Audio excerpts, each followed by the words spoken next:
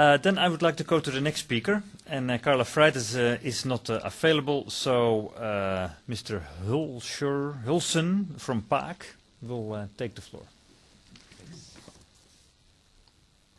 Well, I understand that I have 4 minutes more.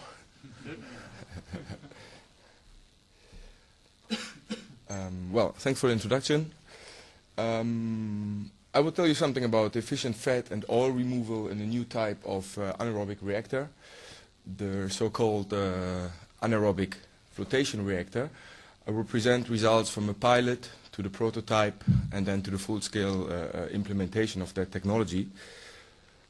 The anaerobic flotation reactor is designed for wastewaters with COD concentrations between 5 and 70 grams per liter. We can treat high concentrations of fat. We have installations where the fat COD can make up to 42% of the total COD in the wastewater. And generally it's for well, VSS, degradable solids, proteins, well, and of course fat. Example for industries producing those kind of wastewater is the food industry. Well, there you have the dairy industry, milk production, cheese production, yogurt. We have transport of liquid foods and then cleaning of the tanks, transporting those foods, olive oil production, and slaughterhouse and rendering plants. Well, why using the AFR technology? Well, if you consider those wastewaters, then they are mostly 5 to 70 grams per liter, too diluted for CSTR, a digester. The volumes will be very huge because there's no sludge retention. In fact, the sludge retention time equals the hydraulic retention time. And well, the effluent of that digester will contain considerable amounts of solids. And on the other hand, for anaerobic granular reactors, it's mostly too concentrated. Well, let's say everything above 20 grams per liter has to be diluted either by recirculation of aerobic effluent or dilution, other dilution streams. And well, if you have fat in the system, then you get problems, especially with your granules floating. And if you have too much solids, then it can lead to granule disintegration, and that will also lead to washout. That's why we apply in that particular gap in fat-containing wastewaters, the anaerobic flotation reactor. Well, afraid of fat in your wastewater? Well, there are reasons for that. And this can be toxic effects due to long-chain fatty acids. That can be mass transfer limitations due to a layer formation of fat around the granules. That can also lead to floating of the biomass due to integrated gas production. And well, if you wash out your biomass and you maintain the same load, then you can risk an overload of your system. And finally, that will result in reduced biogas production. So the pre-treatment, especially for granular systems, is a bottleneck. Do we have a laser? Yes. Well, let me explain you how that technology works. We have a flotation with biogas. Well, let me start here. We have a flocculant biomass in the reactor. This is mixed due to risers and downers. We inject biogas in here, and that creates a density difference, so you get a suction flow and you mix the compartment. We also have risers. Well, they work the other way around. And from there we take a stream and put it into the integrated flotation unit at the bottom. And here we call it white water. This is recycled effluent pressurized with biogas, around 5 bar. And here we get a pressure drop, so it gives an expansion, and we create small bubbles, and those bubbles attach to the flocculant biomass and lift them up. So the biomass will just flow over the edge back into the reactor, is mixed again, and the clean effluent is taken out here. As I said, part of it is recycled and the rest is discharged. Well, that way we can uncouple the sludge retention time from the hydraulic retention time. And well, hydraulic retention times can be a day, 2 days, and sludge retention times, well, right above 20 days, up to 50. We don't need any chemicals for flotation purposes, unlike in a DAF unit, for example. Well, we don't have any smell due to a closed system. As I said, good retention of sludge, solids, and fats, and therefore a high conversion of those components. To give you an impression about the biomass, here you can see an Imhoff, well, you see flocculent, fluffy material, here under a microscope, and here you can see the reactor content and the effluent. Why is it interesting to transform fat into biogas and not just well, dump it somewhere? Well, it contains considerable amounts of biogas, more than carbohydrates, and in there it also contains more methane than the other components, which, well, is in fact energy or heat or both. And to give a small example on that, if you have, this is basically an example of the full-scale installation, I will show you pictures later. If you have approximately 4,400 kilograms COD with 33% of fat COD, given that fat is approximately 2 times the COD, then you get 740 kilograms fat per day. Well, the table I just showed you, I get approximately 1 cubic meter of methane per kilogram of fat. Well, this is an energy content of 4,400 kilowatt hour per day, and well, almost 3 million kilowatt hour per year. So the biogas production from that COD content is approximately 1,700 cubes per day, and this one you can put in an oven, and well, you can produce heat, for example. That will save you money, because you don't need to buy natural gas, well, approximately 186,000 euros per year at 30 cents per cube. Or you use it in a CHP, combined heat power plant, and you produce electricity at 10 cents. That will generate approximately 170,000 euro per year. Well, and you can produce some heat, which you can put in your process or use for other purposes, drying, whatever. Well, as you can see, that the energy generated from the fat is up to 43% of the total caloric value of the overall COD. And if you take the electricity consumption of the system itself, then you have 3 to 5% of the overall caloric value of the COD and the biogas. Well, conventional solutions to treat fat-containing wastewaters will, can look like that. You have the wastewater, you put it in a buffer, you use a skimmer in case you have, for example, solid fats, coconut butter that becomes solid at lower temperatures. So you need an extra tank, for that.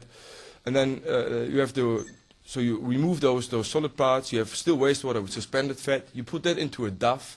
Well, you add polymer. You get a floatate, rich in fat, of course, and an effluent with SCOD. Well, still you have those problems. You have the floatate and the solid fats. You have to dispose that. Well, that can cost you transport costs, and you have the effluent with SCOD, which costs you discharge cost. If you want to skip that cost factor, then you need to add, for example, a granular sludge reactor. Well, then you can treat the wastewater with SCOD. Well, maybe you need some desulfurization, you make biogas, and you have an effluent. Still, you have solid fats, floatate, and of course you add polymer. So if you want to skip this, then you need to add maybe a CSTR, and still you can remove H2S, you make biogas, and well, you still have the polymers. What we propose is this solution. You just take the solid fats, maybe in a tank you heat it to make it fluid, and then you dose it to the reactor, and you have the wastewater with suspended fats. You also add that. Due to the integrated flotation unit, you have a good conversion. Well, you get the clean effluent, and you produce biogas. We made some pilots on the way to the full-scale implementation. Yeah, this one is the pilot unit, 180 liters. So what we achieved is good sludge retention at around 25 grams per liter biomass in the reactor. Hydraulic retention time around 2 days at a sludge retention time of around 55 days. High loading rates, 8.5 kilogram, of which 2.5 kilogram fat COD per cube per day, which is quite high. And the TCOD efficiency was, in average, 92%. To show you a graph of that pilot trial, here you see the COD efficiency, well, right around above 90%. And the red one is the load, well, increased over the pilot trial. And here we achieved higher than 8. And this was also the design basis for the prototype. Well, here below you can see the hydraulic tension time as I said, around 2 days. When we look at the fat concentrations, then we see a fat influent concentration of approximately 4 grams, 6 grams, well here 10 grams. And the effluent concentrations were right around 30, 40, 50 milligrams per liter, whereby the fat in the reactor was slightly higher. That is due to some absorption to the biomass. Well, and that results in a quite high fat removal efficiency, right around, well, 97, 99%. Well, after that pilot trial, we built a prototype, 500 cube. That was at the company ITC. That's a tank cleaning company. Well, they have a wide range of wastewater, soya oil, butter, tomato, ketchup, vinegar, everything. And in fact, well, I don't know if you can see it very well. This one is our influent. This one is the installation in Oss. That's the anaerobic flotation reactor. And here are some full-scale data. Well, you will notice that the volumetric loading rate is not 8 as designed, but well, quite low, around 1. Well, there's not more COD available, and we have to do it with this. And well, the COD efficiency would be an average around 90%. If you look at full-scale fat removal data, then you see almost the same picture as in the pilot. Well, we have influent concentrations around of fat around 1,500 milligrams per liter, and in the effluent, well, it's low, a few milligrams. In the reactor, also here, slightly higher due to absorption. That will also result in a quite high fat removal efficiency. Another pilot we did on the way to the full scale was at Ben & Jerry's at Unilever. And also here we achieved good sludge retention, 20 grams per liter, hydraulic retention time 3 days. The load was even higher, 9.4 kilograms. And also the fat loading, volumetric loading rate was higher, like 3 kilograms per cube per day. That's quite high. And the TCOD and SCOD efficiency were like 96 and 97% in average. Here some data of the pilot trial. Well, you see the volumetric loading rate slowly increasing, here reaching the 8. This one was an overload. Then we had Christmas, and then we started. We tried to start it as quick as possible back to 8, and well, that worked out. And then we finalized around 8. So design value for that reactor was 8.5 kilograms per cube per day. Here you can see the fat volumetric loading rate, and the efficiency definitely quite high. Fat analysis from that pilot was also here influent 4.1, 5.9 grams per liter in the reactor, lower but slightly high, or higher than in the effluent, but still resulting in a very good fat removal efficiency. Well, this is how we started there. That was the pilot at on-site at Unilever in Hellendoorn. Then, ja, een kleine hockey inderdaad. Then we thought, okay, we could make something like that from it. Here we have buffer tanks. Then we have the flotation reactor and an aerobic polishing. And then we build it like this. Well, that looks almost the same. Here you can see it from another side. That's marketing to paint it. And here we have some, we recently started it up 2 months ago. And what you can see, the volumetric loading rate, well, we started low, the red dots, and then we increased it here. And well, we reached here, let's say the 8 kilogram per cube per day. There's slightly lower COD supply at the moment. Also the fat, the volumetric loading rate based on fat is here around, well, let's say 1.5, something like that. And the TCOD efficiency, the guarantee value was 90%. Well, this is what we reached here. So we go on with that. Well, as a summary, the BIOPAQ AFR, how much time do I have? Still enough? The BIOPAQ AFR works well on fat-containing wastewaters with high VLRs, up to 8 kilograms per COD per cube per day, whereby fat can contribute to a major part of the load, as I showed you, and also to a major part of the energy you can produce. The technology was proven, well, in 2 pilots, in a prototype and now in a full scale, and it can be applied to gain biogas out of concentrated streams. Until now, there are 3 full-scale applications. One is in China. Well, I left this out now. And, well, mind the benefits, get power from fat and grease in your wastewater, and that's how I want to finish.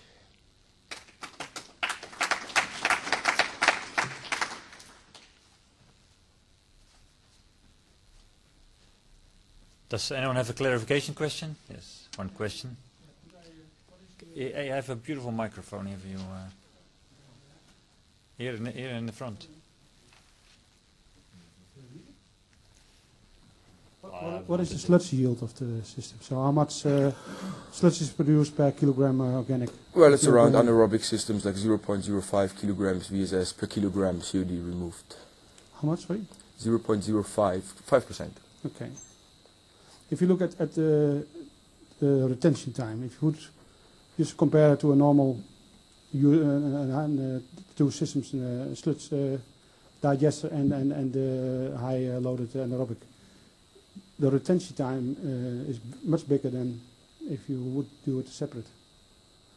So what is the advantage if the sludge yield is the same? Well, if you would treat that wastewater in a digester, then you need huge volumes. And here, as I said, we uncoupled the hydraulic retention time. That can be 1 day, but the sludge retention time can be 50 days. Yeah, but if I look at the digester, the sludge retention time is 50 days. Your fat content is 5% of the total.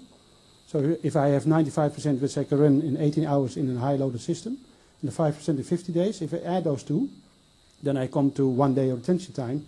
And the systems you're showing are 2 or 3 days retention time. But well, then you have only one system and not 3 different, like a DAF, like an EGSB, and like a digester. If you want to treat the same stream, then you need, as I showed you that picture, a DAF, a CSTR, and another reactor. So you have 3 reactors, a lot of maintenance, more work, and this is one. Well, it's easier to prepare food in one pan than in 3. Okay, but if you look at the total system, it's bigger. It's twice bigger than if you would do it separately. That's how I try. Do I understand well what you're saying? No. I would not say that. In the worst case, the volume would be the same.